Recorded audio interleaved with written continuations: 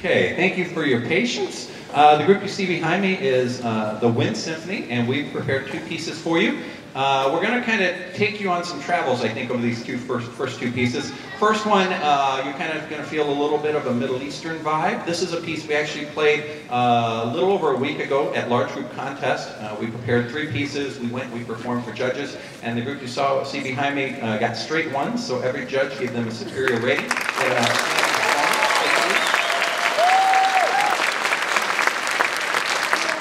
They had a great time, great performance. Part of that experience is sight reading, where they have to go into a room with a judge and play a piece they've never seen before. So it's, you know, the stuff we prepare is one thing, but then you just never know what you're going to get. They did a great job. So we're going to begin with a piece entitled Arabesque.